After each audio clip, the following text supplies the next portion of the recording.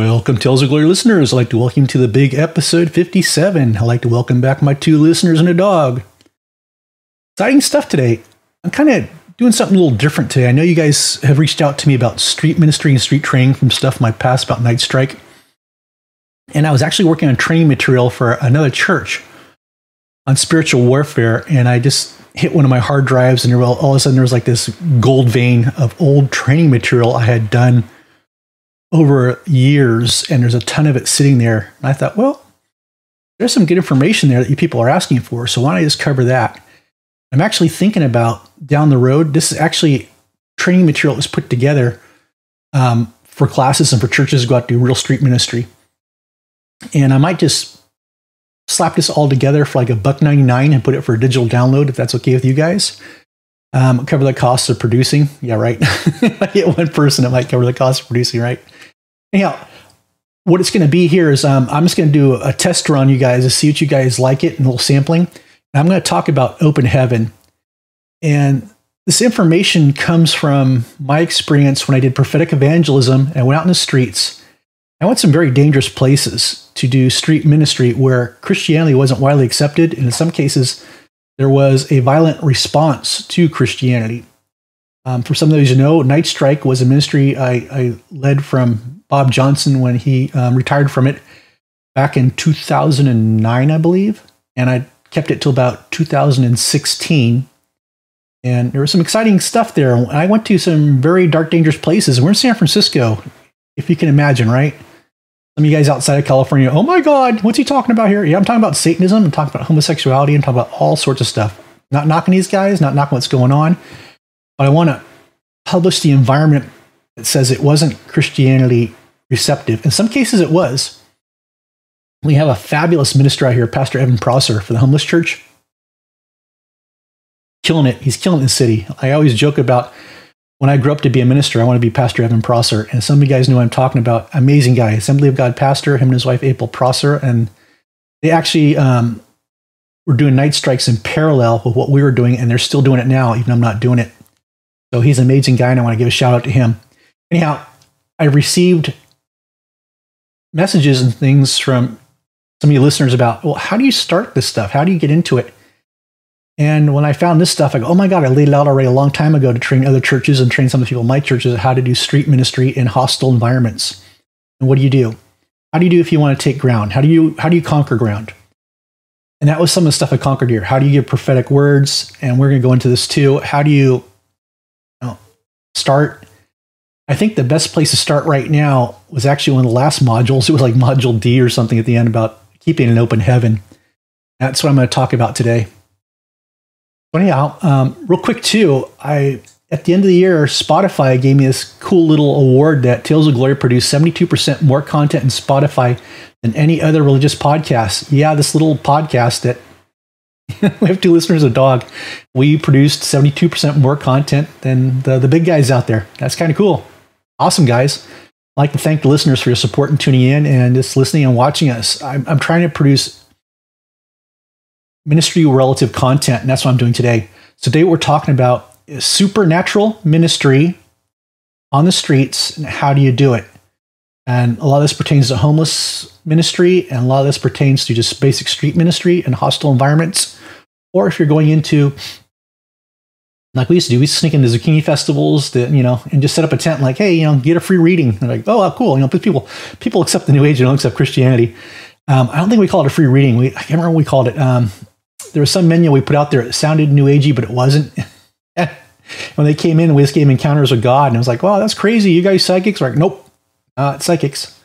And I'm going to talk about this, and we're going to talk about the progressive times, how we came in covertly and did ministry like this. I even went into pagan fairs. I went to witchcraft fairs and things like that, and orchestrate prophetic ministry there very safely. And there's ways to do it and to operate in the supernatural. And that's some of the stuff I'm going to talk about here today.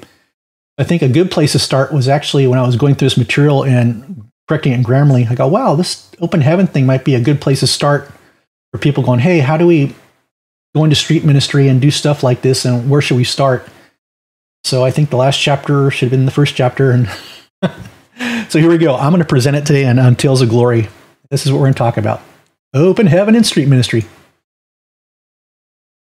So why is it important to keep an open heaven and street ministry? Because this is supernatural ministry. We're working with the homeless on the streets, or you're working in an environment like we went to the Castro, that was with homosexuals and stuff, to give them prophetic words.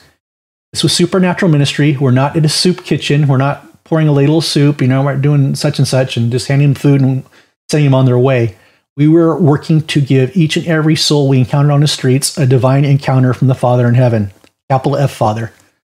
And I use it on purpose because a lot of times, like when someone recovering charismatic, we say Papa, Papa, Papa.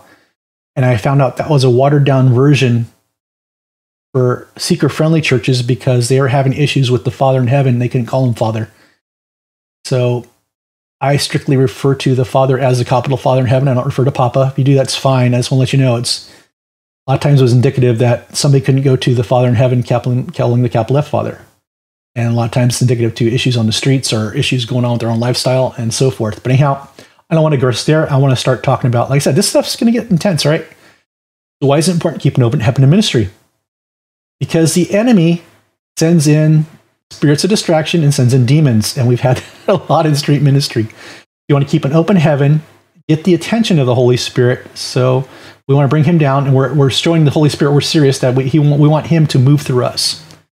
Cool stuff, all right? So we're talking about the supernatural. We're talking about working on the streets where it's dangerous. And we're not in a soup kitchen. We're out, as I called it, a lot of times when I brought the Bethel teams down, the Bethel School of Supernatural Ministry, I explained to them, a lot of times you guys, where you have been, you operated in the zoo.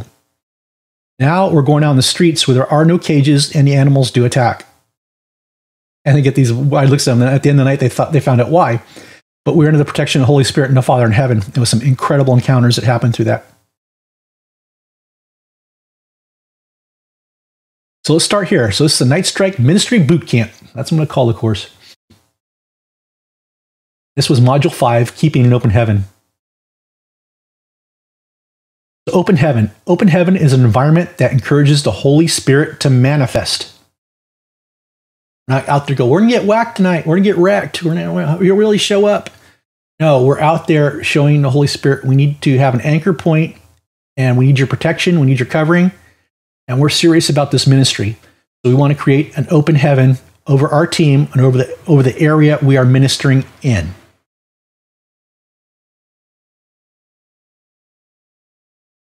So Luke 3:21-22, verse 21. Now when all the people were baptized, and when Jesus also had been baptized and was praying, the heavens were opened.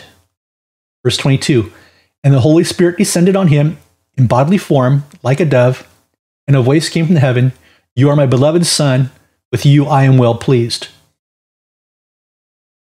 Now recall too, after this, was it in Luke 4? After Jesus was baptized and empowered in the Holy Spirit, he went out to confront Satan. That's why we have this verse here. We want the Holy Spirit to come down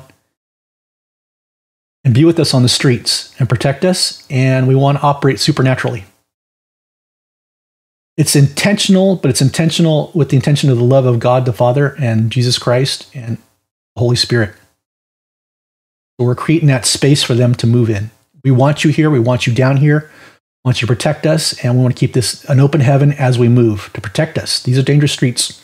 I was in some very dangerous streets, man. There was murders happening all the time. We had to change streets for ministry because there was gunfire or because there were stabbings. We saw this stuff. We were in gang areas too. It took time to conquer. We're conquering grounds here. Revelation 4:1. After this, I looked, and behold, a door standing open in heaven, and the first voice which I had heard speaking to me like a trumpet said, "Come up here, and I will show you what must take place after this." So yeah, we can. There's conceptual things of open heaven we're trying to model here.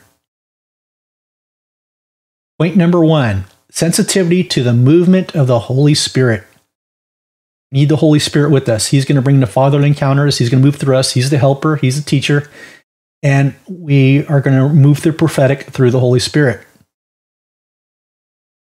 So what I'm talking about here, I had an interesting observation I made during my time ministering on the streets of Night Strike worship. The presence of the Holy Spirit may not necessarily mean the Spirit is moving to heal. Instead, the manifestation may be present for the worship. Does that make sense? We're worshiping, we're bringing him in. We don't control the Holy Spirit. The Holy Spirit's going to do what he wants it to.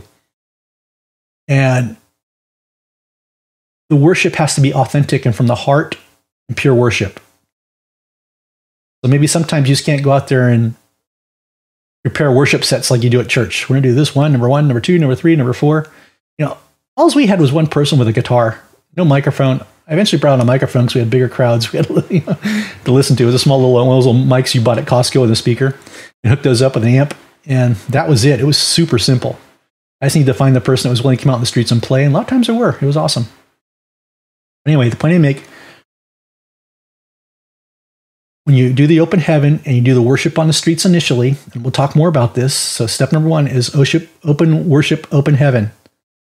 We want a manifestation of the Holy Spirit with us before we enter the streets. And the Holy Spirit will move how he wants to. I've had at times where we're just having worship and we're not even praying yet. Somebody might get healed, in the group we're with, or one of the homeless people that showed up, like, wow, and ministering just starts happening, right? It is what it is. It's kind of cool. So you let the Holy Spirit move the way he wants to, and we'll talk about this. So in an open heaven environment, the Holy Spirit can roam through a meeting place on his own and heal people without ever having someone pray for them. What, Mike? I thought you had to lay on hands. No, this is some cool stuff we thought. I want you to keep in mind, too, we always met at the same place for Night Strike, and that was our anchor point. This makes sense. We had a statue we met at. And we started worshiping there because we knew that's where we went to conquer the land. We've been there, since Bob Johnson was there and his team before he handed it over to me. Always met at the same place, and that was the anchor point for the open heaven. And the spirituality in that area of the city knew it. Sometimes the demons would show up during worship. It was crazy, and just or the drugged out people, or what would happen? People come show up, get healed. It was crazy.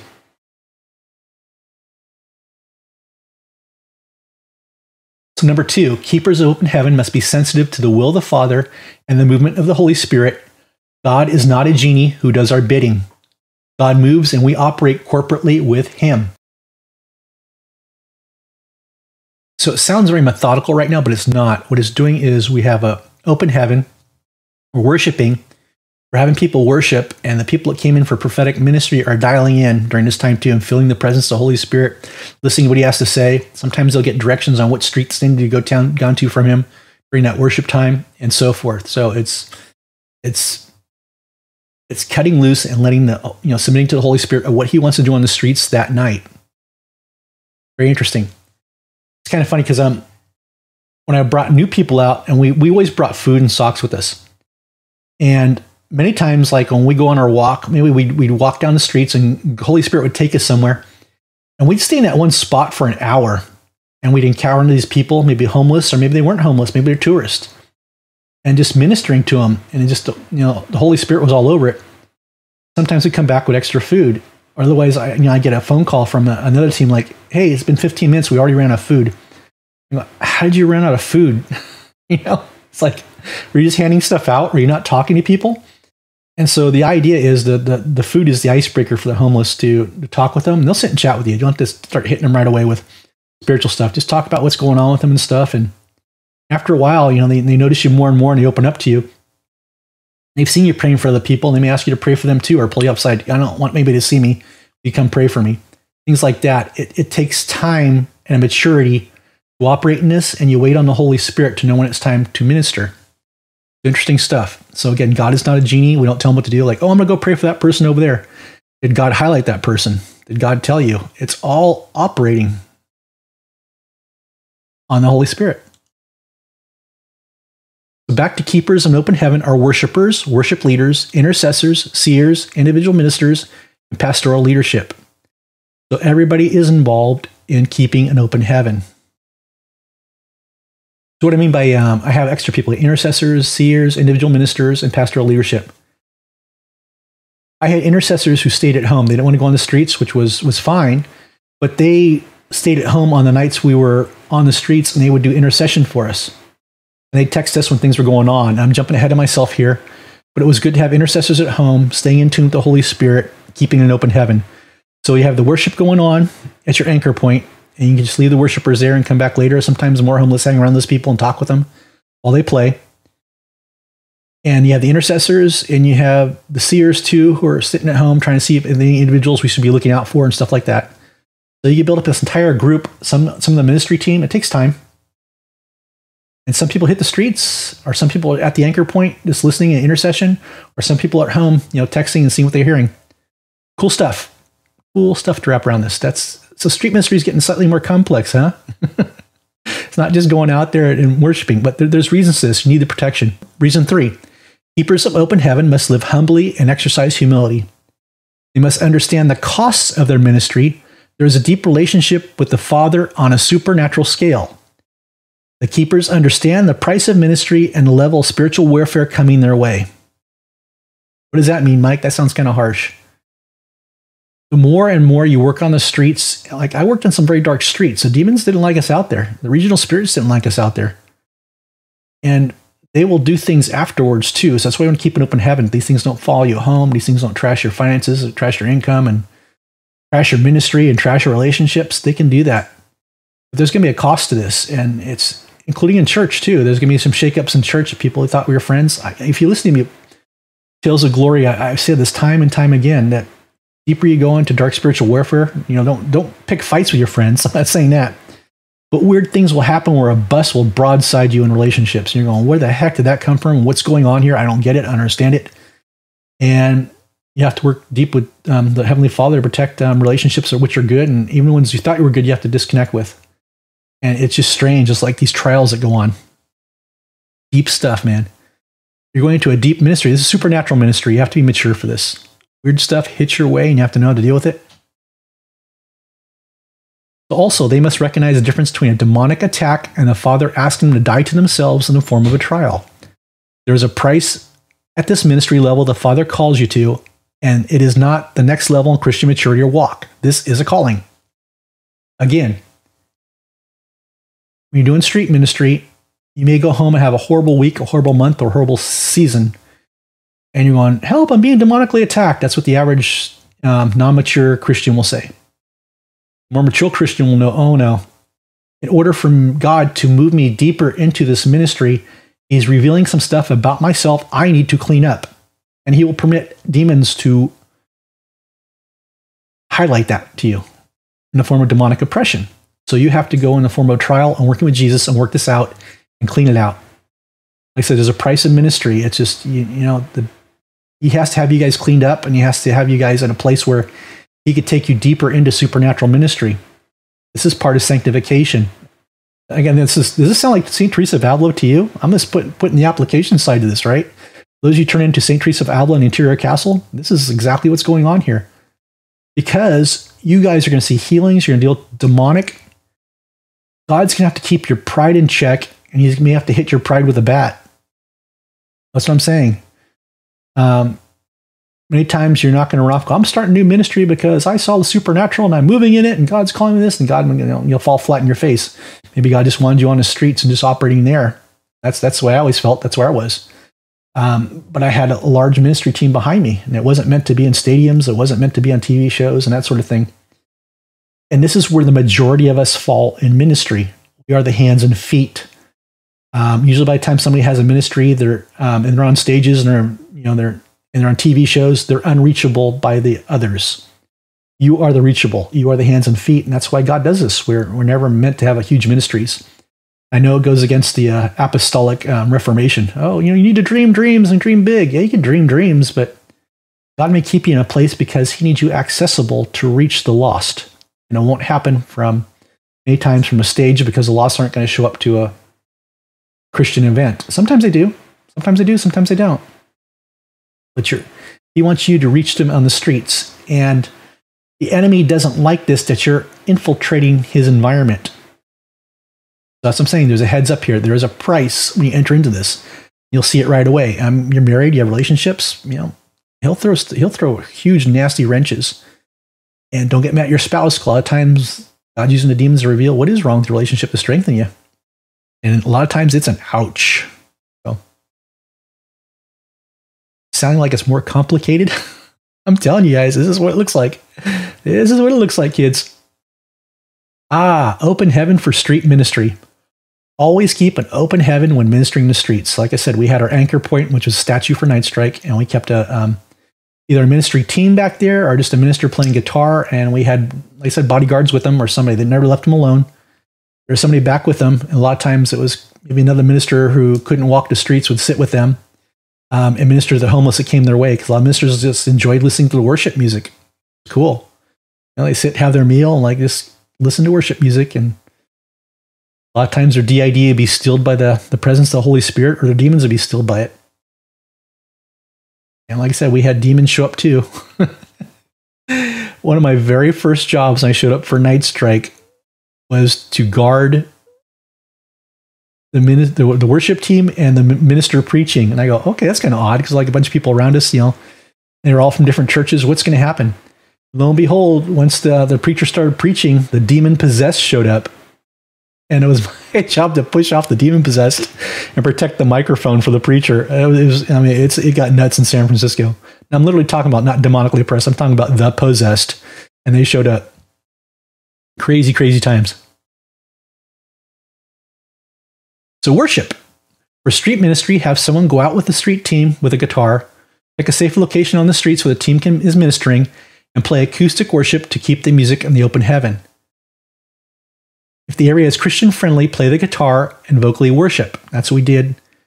As we conquered the ground, the statue, we were able to vocally worship. Some places you can't. When we went to the Castro, which was a predominantly homosexual, gay neighborhood, we couldn't vocally worship. You'll have to test the spirits on the street. If the location isn't Christian-friendly, play acoustic and keep it simple. In fact, when we played it acoustically in the Castro, it kind of calmed the area we're in. Now we're in the Castro. A lot of stuff went down way back when. It was 2008. There was a H8 bill or something came out and went against gay marriage. And a ministry team, there was a lot of riots. I got my team off the streets one Friday night, because there were riots on the streets and there was protesters, and I didn't want my ministry team in jeopardy. And God just said, don't go out tonight. So we called it off. But a Justice House of Prayer, or one of them, they went out in the streets and they vocally worshiping in the Castro, and horrific things happened to him. Beaten and raped, and it was horrific. It made national news on Sean Hannity or something. It got bad. So when you're street ministering, be very careful and very aware of where you're at. And if it's not friendly, it's not friendly. One of the funniest things I ever had in the Castro was when we actually went to minister after the riots, to do prophetic evangelism undercover. I did another man like Michael Dowling in his church. I can't remember his church now. Oh gosh, he had a church out there. It was kind of a cool experience. He, I, and one other person went out there, started doing prophetic evangelism. Like it was like about 3 months after the riots, just to test the streets. And we did undercover. And we brought our guitar player, and a cop comes over and goes, "Do you have a permit for that guitar?" And we're like, "What?" He goes, "Yeah, I hate to tell you guys, you have to have a permit for the guitar." And while the cop's telling us this naked guy who walks down the street gets a newspaper and walks away. And I go, "Well, where's his permit?" And he starts laughing. He goes, "Only in San Francisco. You can be totally naked and walking down the street, but you need a permit for your guitar." I go, "Oh my God, that's crazy." So we had to stop playing the guitar that time. But yeah, it's crazy stuff when you encounter it. It was funny. Like I said, for Night Strike, we'd been using the UN Plaza as a street ministry anchor point for decades, let me say, because it went beyond when I had it. I had it for about a decade, and I know Bill Johnson had it for Night Strike for long beyond that. So Night Strike open heaven worship remains with another minister as the team goes on the streets, right? They're sitting there making an open heaven, worshiping and praying while the teams go out and minister. That's kind of how we worked it. I'm being repetitive. I'm beating this in your streets. You need an anchor point where you guys always meet. You need an anchor point you conquer. That's your space. And like I said, that's where your open heaven starts and radiates out from there, as well as having your intercessors who are at home or somewhere with you on the streets there. Just keep an open heaven and listening. If you're street ministering in or around your church neighborhood, have a worship team play at the church, right? That's the easy way to do it. In both cases, the worshiper on the streets and the worship leader in the church should be sensitive to the movement of the Holy Spirit during the open heaven. In other words, you guys should be in communication. The worship leader's going, "I'm sensing this," or somebody with the worship team is sitting there praying and and listening to Jesus and listening to the Holy Spirit's movement, and possibly texting the teams of what they're sensing, what they're feeling goes on in the streets. Back to the Castro, when I was working with Michael Dowling, we had something happen where there's this group out there. They're called the Sisters of Perpetual Indulgence. They're an anti-Catholic, anti-Christian group. And there's probably about 30 of them in this group. And when they dress up, they look like the nun from The Conjuring. It's that scary. They're scary looking. Like the nun from The Conjuring would freak out. They'd chase her off the streets. But while we were there, they were out looking for Christians to beat up. Because they know Christians come out and evangelize the streets of the Castros on the Friday night we were there. Their team went out. It was like about 30 of them. And we didn't see them. We got a text from one of Michael Dowling's intercessors. He's saying, don't worry right now. Or she said it was, she said, don't worry right now. God has you hidden, protected at this moment. We're going, what? And we looked over and then went the Sisters of Indulgence right past us. So it was it's incredible stuff. When it's working properly, this whole mechanism is working as it should. It's incredible the stuff you get and the testimonies you get about what happens at certain times and what the intercessors are picking up and how the open heaven works. I wouldn't go out in the streets without an open heaven. I never did. So ideally, the entire team, the worshipers, the intercessors, and street ministers all meet and worship together. That's how we started, right? We start our anchor point. And the street ministers leave to head to work on the streets. So once your worship's done, you deliver a message on the streets. I usually always gave some quick short message because the homeless showed up. And, they could be drunk, they could be high on their mind, but they sat and they listened. We gave them food, we gave them socks, but they listened to the message. And I said, I was there for over a decade, and Bob Johnson and his team was there for decades, right? So we knew people changed, but it took time for them to change just by listening to a message or developing relationships with these people we met over time. Just kept meeting with them, who they were. So 2, intercession. A team of intercessors can operate remotely in the confines of a church or at someone's home. The intercessors are seers and sensitive to the movement of the Holy Spirit. So I talked about that one case where the intercessors at Michael Dowling's church, they were 6 miles away. They picked up on the Sisters of Indulgence coming our way. I also had something too where I went and worked with, I thought it was kind of cool to reach out to a Catholic father who worked with a very popular, paranormal team on TV a while back. He's on the East Coast. And he was going to do an exorcism, house blessing, and I was on a chat list with him. And I go, hey, how about my team intercesses for you? And he goes, oh, that'd be great. That'd be great. Yeah, we'll text you what's going on and what's happening. And so as we were doing intercession, we kept feeling really weird, really sick. Something's really wrong. And this guy, like I said, is over back east. And so I'm texting like, we're feeling we need to back out now and shut down now. Something's wrong here and we shouldn't be here. And the father texts back, yeah, my psychic's being attacked too. And I text back, why do you have a psychic on site during an exorcism? And like I said, this guy was a big wig. He's still big in the paranormal things. Like, you know what? We're shutting down this operation. We're out. We're done. We're not working with you ever again. So it's interesting what you could pick up on in doing some of these, setting the ministry up properly with intercession and with open worship.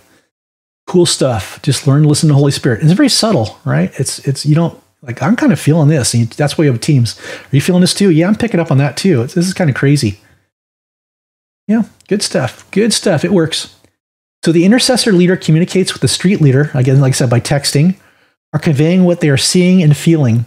The intercessors are often the first line of defense in averting a spiritual attack. Again, the classic case was the Sisters of Perpetual Indulgence. We could have got the snot beat out of us if we weren't covered. And Jesus, like he said, don't worry, you're invisible. They're going to pass right by you. And they did. And that was just the craziest, like, wow, that's weird. Scary stuff. It's like being in the presence of the nun from The Conjuring, man, but 30 of them. Crazy, crazy stuff. Team unity. The entire team must be operating in spiritual unity. Yes. We are protected by being in unity of prayer and spirit. Chaos is the weapon of the enemy. I've had this happen several times, including during we were doing ritual abuse survivors. We had to eventually weed out our entire intercession team because they couldn't operate in unity. We had one church who quoted themselves as the the deliverance church here in the area. So at first I thought, okay, let's work with them because they kind of know what's going on. They didn't. They were so doctrinal. They were causing more spiritual warfare. And at the end, we had to confront them about, like, look, you guys don't really know what you're doing, so we need you off. And then they started plastering hate mail all around us and stuff. Like, these guys, you know, the ritual abuse, they don't know what they're doing because they kicked us out of here. Yeah, we had to kick you out because you weren't working in unity with the team. You thought you guys were the only ones that knew how to do intercession, and whatever it was really weird. It was ritualistic, and it was what you were trained to do. It was doctrinal, and it's not helping us, so we had to punch you to the streets. Plus their attitudes, too. So it's just, it's crazy. So if there's no unity and there's chaos, get rid of the chaos. Clean it up. Don't go on the streets with chaos. Shut it down right away. Chaos is demonic. Open heaven for outreaches. Open heaven for outreaches requires a considerable amount of planning and leadership organization. From outreaches from zucchini and asparagus festivals to pagan festivals. A significant amount of preparation is needed for the team to operate in the open heaven in predominantly enemy territory. Let's unpack.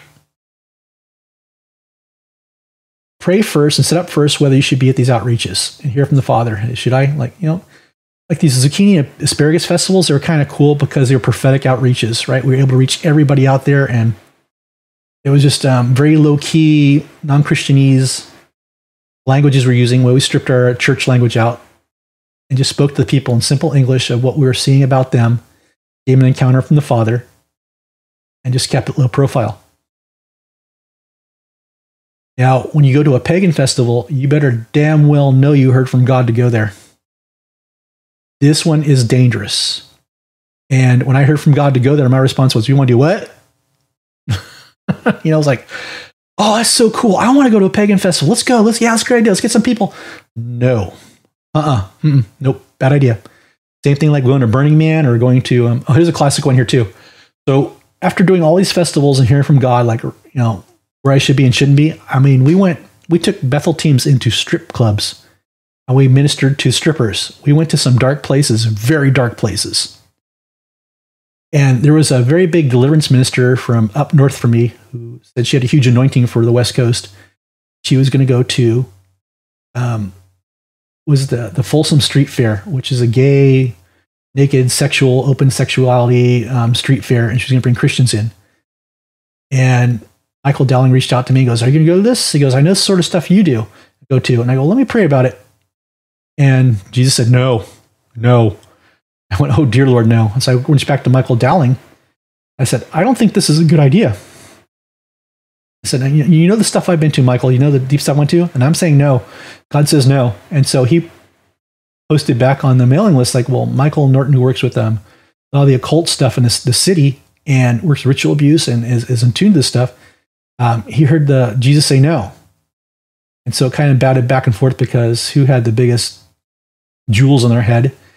And I didn't want to fight that fight, so I let that person take other people in. And what I found out later is other people that went to that did get cursed from the environment.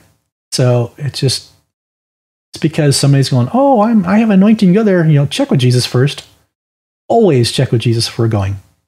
And even if it is a person that successfully goes to these outreaches, check with Jesus first, because you may not be the one that's supposed to be going.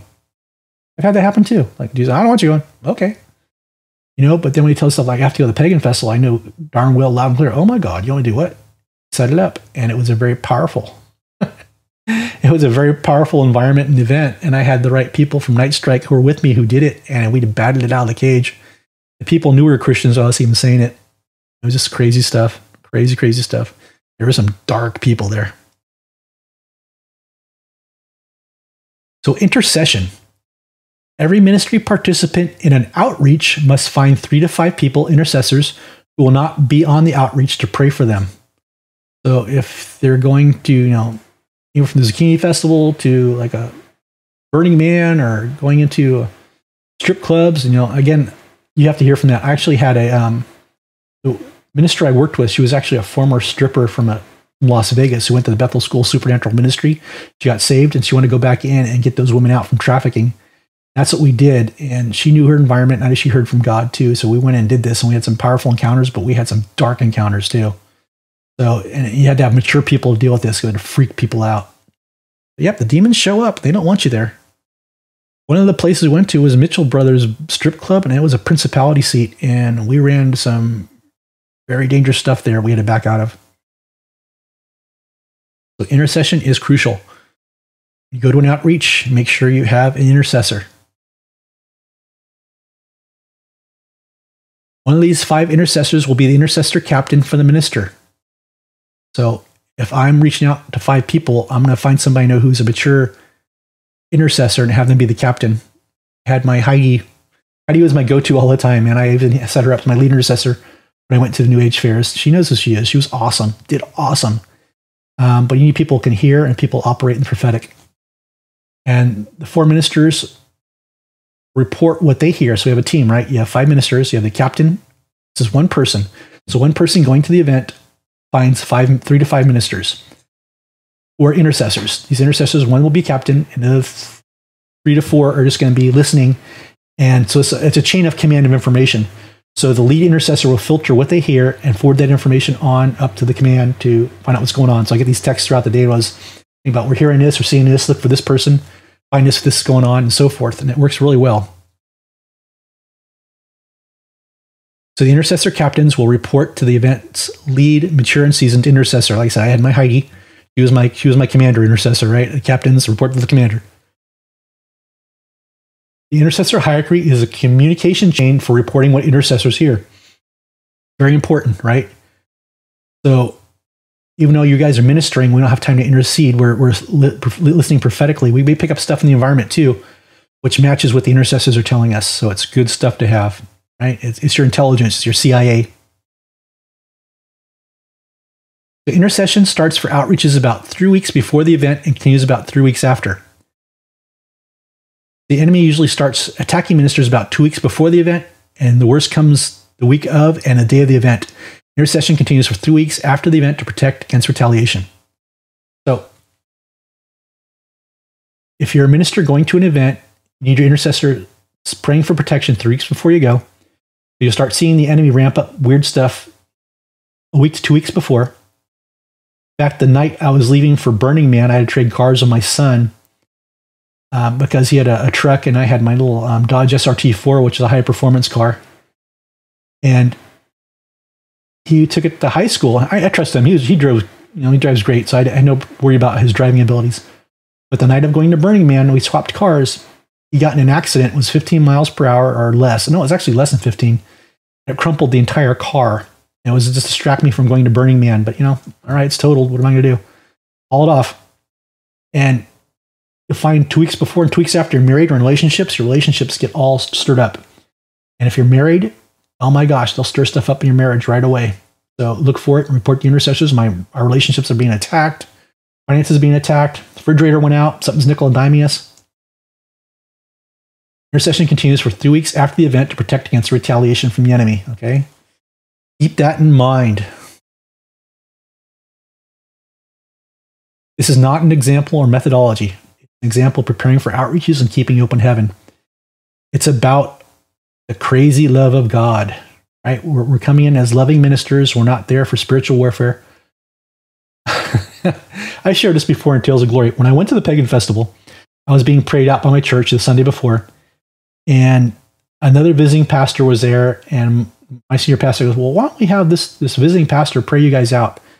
And the first thing he does is gets up and goes, oh, you're going to the pagan fair? I bind the enemy. I bind the demons from blah, blah, blah, blah, blah, warfare will come. And I'm going, oh my God, dude. That's not what we're going for. So in the back of my mind, I rebuked his entire prayer and told Jesus, that's not where you're sending us. We're sending us to, as ambassadors, undercover, to change hearts and minds. And so I had to rebuke that guy's entire prayer. That's a story. That's the we went to the Pagan Festival. A couple of my ministers found a guy that was a practicing voodoo doctor. He ended up coming to Night Strike with us a couple of times, and he was loving it. He was seeing healings and stuff. So like the little gears were turning. But one of the some other Night Strike person showed up from a church we weren't aware of, and they just tore into him like, "What's a voodoo guy doing out here on the streets?" And working with Night Strike, and he never came back. He was upset. I was like, well, thank you very much for that, because he was slowly learning about Jesus. I hope we were a small notch that turned him over, to go find something else about Jesus, but we haven't heard back from him. But that was the cool fruits of going to a pagan festival. We got a voodoo witch doctor going to Night Strike with us, learning about Jesus and how he heals. And the guy's mind was, he was seeing it full on. Of course, the demon sent somebody from church in to distract him. So it is what it is, man. You'll live and learn. You'll just shake your head at what Christians can do when you run a Night Strike team. Some people I wouldn't bring again. Some people I left behind. It's like, get out of here. Spiritual covering. Covering is a spiritual body of Christ, the church. When the church leadership ordains endorsement and protection to a ministry team, it operates under the church covering. So what does this mean? So if you can go out and do supernatural ministry, speak with your pastor saying, hey, keep praying for us. We want the covering of our church. So when the enemy comes, they'll be attacking the church and taking on the church. Good and bad. If you're in a church that's embracing supernatural ministry and already working in it, this is okay. But if you're in a church that's clueless to the empowerment of the Holy Spirit, you may be in trouble. What do I mean by that? Attack may come on the church that they're incapable of fighting. In other words, they couldn't fight their way out of paper bags. They don't know they're our spiritual authority. I ran into that too. And God literally gave me my own covering and kind of go, like Elijah and and Moses and Jacob and Joshua, they got their own coverings. I got mine too. So God gave me one. So, but interesting note here, from a spiritual warfare perspective, the team is not operating solely by themselves unprotected to be picked off by the enemy. The enemy must engage a spiritual church body when it attacks a minister under a church's covering. Outreaches and street ministries need to be spiritually covered. Yes, they do. If you're having problems like with your church covering, just do intercession and pray for your own. Pray for it to come. God will understand. And don't do it in rebellion. Do it like Jesus. We need your help. Be aware of the difference between a covering and human legalism. I was in an environment where it became human legalism. I've seen it several times too, where I'm out in the streets and pastors would show up. Oh, you need my covering for my church, right? And that's kind of like the indicators are like, oh, your church, huh? That was Jesus' church. And a lot of times they want to provide covering and human legalism. And I ran to that too, big time. I was working with two women who were running a counseling agency, and it was a ministry. And every time it was very misogynistic, where the male pastor coming like, "Oh, you women need my covering." You're like, no, you don't. They already have their covering. We're dealing with ritual abuse. We have a bigger covering than you guys have, so don't go back, scurry away. So it would happen with stuff like that. And then I had the issue with my church too. Eventually, it became very legalistic, and I was a very narcissistic person at the pulpit. That God goes, God, I need a covering, and it's not working with this guy, and I don't want to be in rebellion. What do I do? And then in a dream, he showed me, he gave me covering. And I've had it ever since. It's a very, very powerful one. It's there. Good stuff. In fact, Derek Prince said, beware. He and said this. I got to find the video. That covering is nothing more than human legalism from a church standpoint. In other words, they can control your ministry and do other stuff through it too, since you're under their covering. I kind of found that to be that too. So there's two different flavors of covering. One was a very misogynistic or very narcissistic. You'll be under my covering. Like, no, I'll be under Jesus' covering. Or there's the Jesus covering. And just ask for Jesus covering if you're not with the church or not endorsing what you're doing or not helping you. Pray for Jesus covering and continually do that and petition him, and you'll eventually get it. Crazy stuff. Crazy stuff. So let me know if this is interesting to you guys. This was like module 5. This is called the open heaven, how to keep an open heaven on the streets or an outreach. If it's something you guys are interested in, I have like 4 other modules. And it's not just that, it's on hearing God and doing other stuff on the streets and how to do street ministry. It goes beyond the soup kitchen. I wasn't a soup kitchen guy. I had to literally be out in the streets and in the trenches, and laying hands on people and talking to their faces and giving encounters with God. That's the way it was. So if this is interesting to you, I'm going to slap together the entire module, all 5 of them, probably put it out for $1.99 as digital download. You guys have something in front of you to look at as we go through this. And that's it. I hope you guys run with this. My intention here is for you guys to run with this and go out and start doing street ministry. Find someone in your town, and we'll talk more about this, how to do it, because people have been asking me, how do you do it? I think this is an important thing about how to set up a team initially and set out an anchor point where you guys will always meet and move out from when you bring out the food and your supplies are given to the homeless. So Go out there and be a blessing. I love you guys. And remember, this will be on a field guide to spiritualwarfare.blogspot.com. This is episode 57. Night Strike Training, Street Ministry Training. And like I said, we're trying to produce more content and get it out to you guys here. There's an interest to street ministers and to the little guys. You know, we're talking to the few. We're talking to the foot soldiers here. That's who this podcast is for, the foot soldiers on the streets. So, guys, we always take donations. We need help here to keep the lights on the M16 bunker. You can send it to M16 Ministries send it to PayPal. I keep doing that, man, tongue tire. We reach us via PayPal at m16ministries@gmail.com. Send a donation. We'd love to receive that to help us out, keep the podcast going and keep things alive here. I love you guys, and go ahead and try applying this, put together. If you guys scratching your head about street ministry, get one or two worshipers, put a small team together and try this stuff out. See how it works. Map it out. It's kind of like a roadmap. Wasn't a methodology, just a roadmap of things to consider and go do, and how to conquer a space. You're doing street ministry, especially with the homeless, or if you're going to do an outreach. How do you start an outreach? I think I gave you guys the groundbreaking pieces to this, so that start digging the new foundations for what you guys are going to build. I love you guys, and signing off from the M16 bunker. God bless. Amen.